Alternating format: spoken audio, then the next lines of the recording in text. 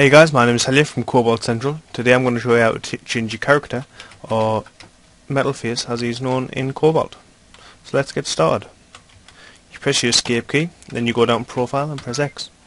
From here you will have a menu like this. Type in your name to create a profile. As you can see, I'm Profile Lee. You now go down to colours, change your colours of your profile or metal face as he's known. So the head is a different colour green to what else I've got on, so I'm going to change that to that colour green simply by pressing X on the colour.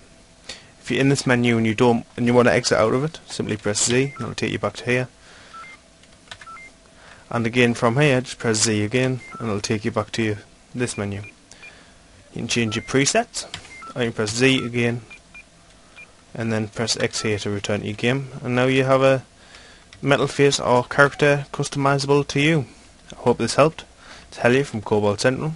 I'll see you all soon.